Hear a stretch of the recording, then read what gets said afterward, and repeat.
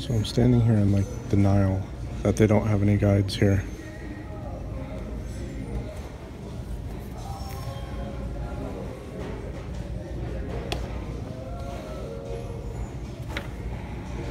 Really?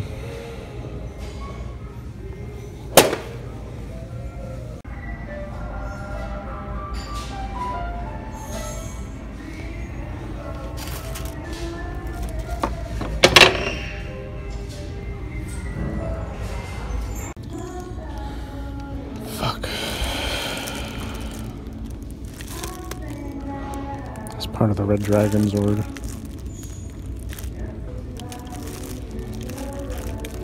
I was missing the head.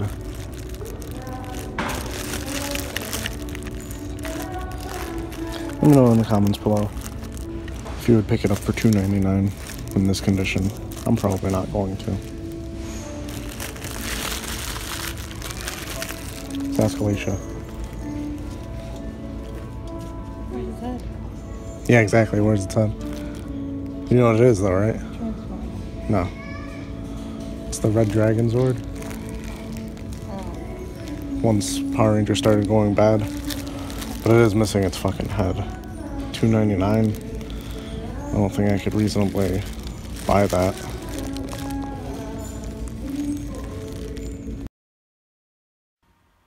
Sight beyond sight.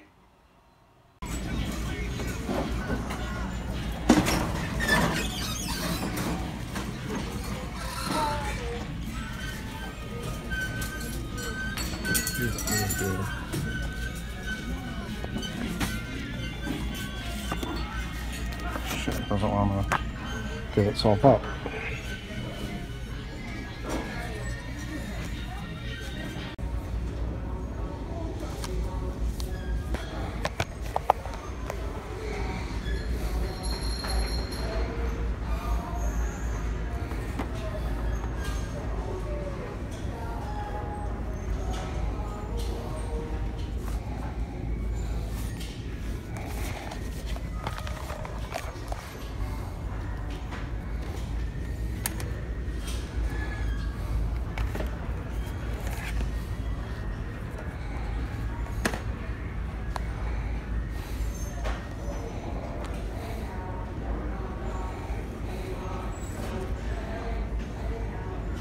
Pretty cool.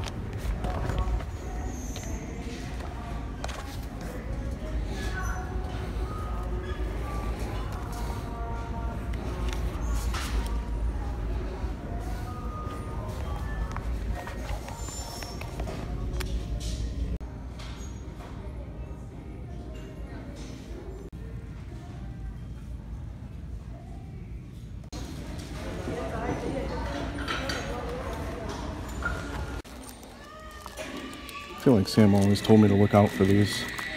I'm gonna pick it up.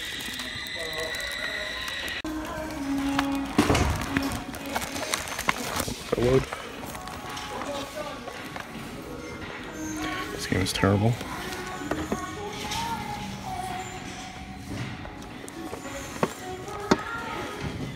Well, Combat Armageddon. Elder Scrolls 4 Oblivion. That's pretty cool.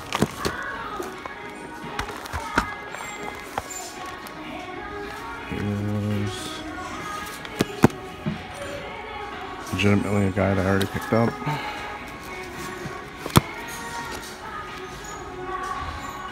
I feel like I have that too. I hated this game.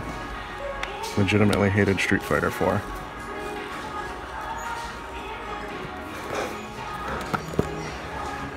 Yeah. This stuff. I'm about that.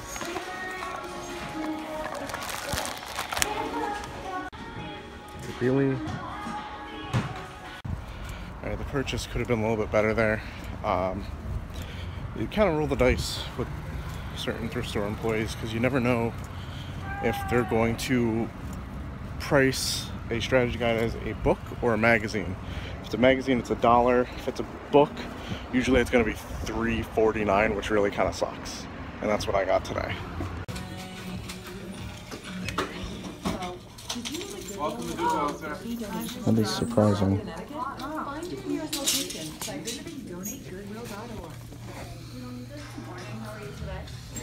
lowers this week's color, so anything that your tickets 50% off. Tell me. Switch game now? Yeah. You always check to make sure it's in there, right?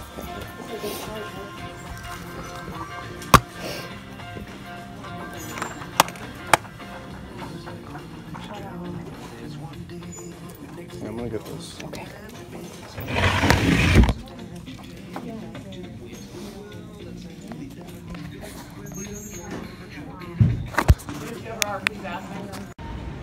Alright, that's why I do this. A week after it comes out, for at least half the price. Dragon Ball Xenoverse 2 for the Switch. That's awesome. I can't wait to play this. I've actually wanted to play the first Dragon Ball Xenoverse game, but to be honest, I just don't sit in front of my TV and play games enough. So it being on the Switch is amazing. Getting it this early and for at least half price, I can't complain about that at all. Unfortunately, I don't think these are actually going to be worth that, but we'll check them out. They all are in there, which is a rarity with DS games in a thrift store.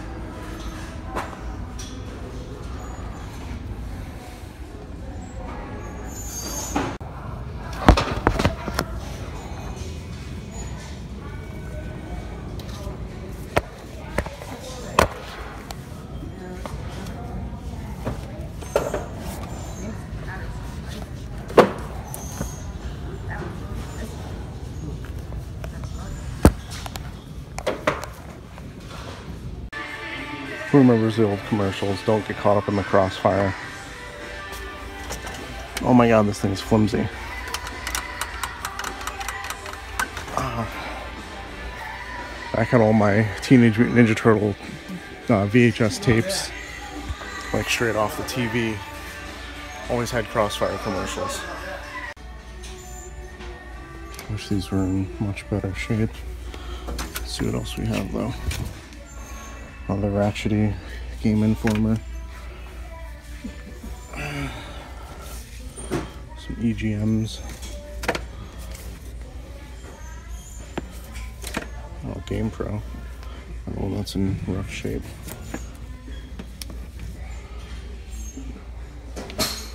Two 2003.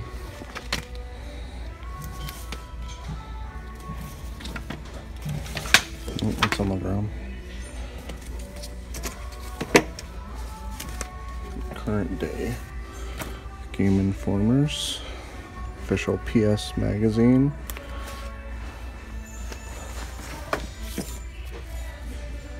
EGM, The Watchman,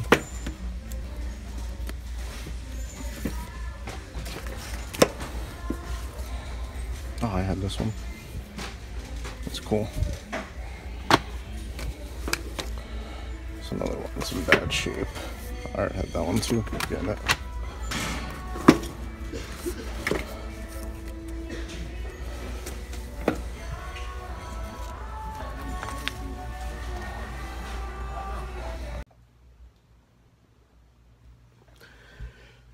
Hey guys! That's not how I start a video usually.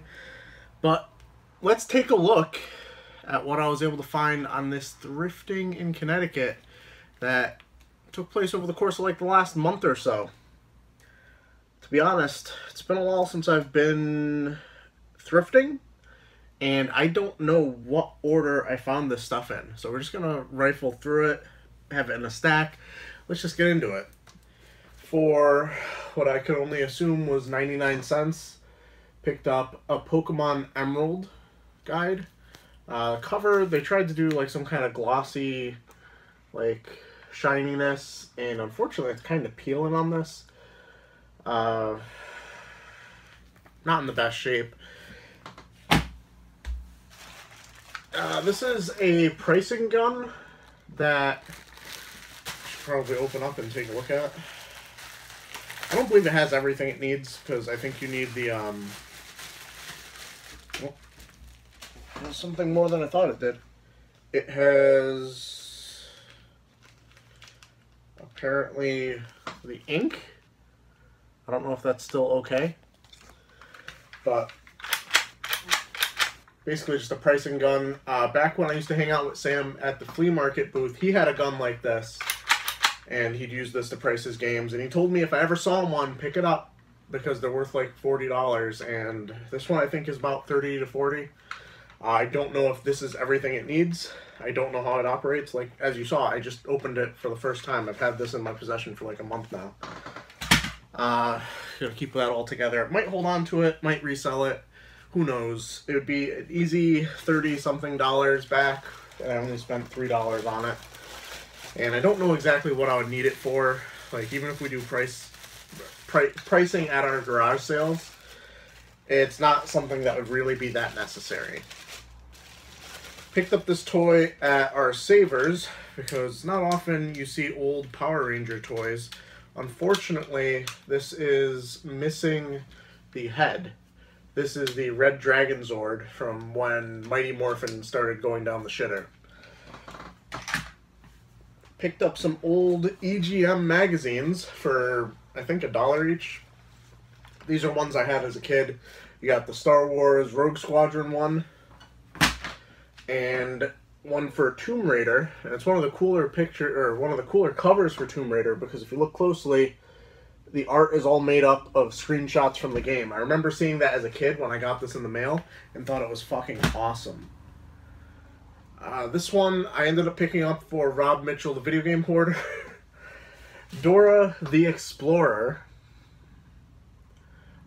Barnyard Buddies, as it looks like she's kind of hitting that sheep from the back, if you know what I'm saying. He didn't have it. He's going for a complete PS1 collection. Highly suggest you check out his channel. A few of these games I picked up because, well, I wanted them for my collection. Fossil Fighters, kind of a Pokemon clone of some sort. Still has some value, about $10. Only paid $4 for it. Scribblenauts Unlimited, figured for $4 I'll give it a try. I think I've had it in the past, or one of the DS games. Picked up a copy of Super Princess Peach for $8. Game still goes for at least $20, so I figure I'll resell that since I do have it in my collection. I'll save my most exciting pickup for last, I guess. We got some guides. This one, fucking Sight Beyond Sight, Eagle Eye Vision. Saw this in some kids' books. Saw the Legend of Zelda. Saw Legend of Z, I think, what I saw originally.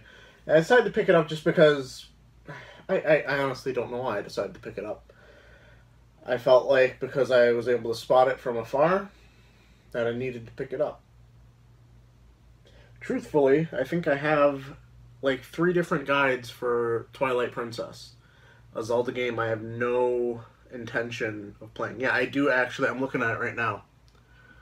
I have the hardcover one, the collector's edition one, the premiere edition one, and now this one. So I have 3 different fucking guides for a game I don't have any inclination of ever playing.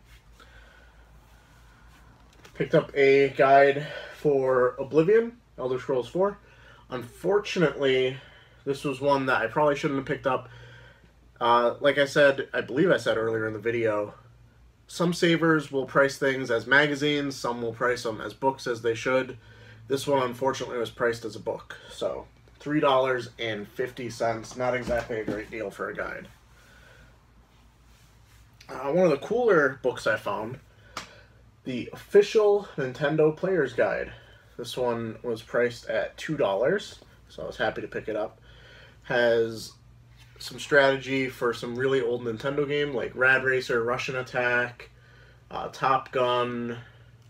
Really cool to have. I got this from Ted in much better condition, and I think I ended up trading it away or selling it. I believe I traded it.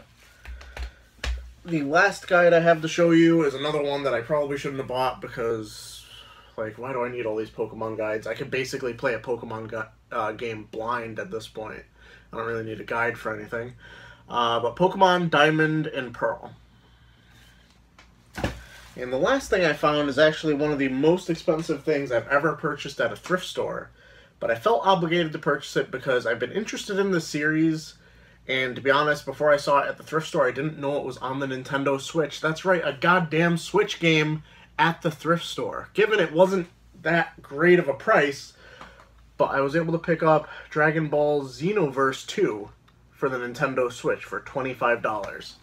And given, like I said, this was all picked up about a month ago. At the time, this had just come out a few days ago, so it was a really good deal because it's a $50 game, brand new at the store, half off at the thrift store.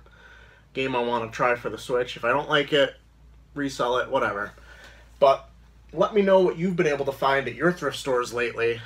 Let me know how often you'd like to see these thrifting videos. I don't really hit up the thrift stores as often as I should, or as often as I'd like to. Alright, that's going to do it for this episode of Thrifting in Connecticut. Please like the video, subscribe if you're new. I'd really appreciate it if you go check me out on Patreon. Big shout out to Totterbert. Continued support. My undying love. And as always, keep it real, Internet. I love you guys.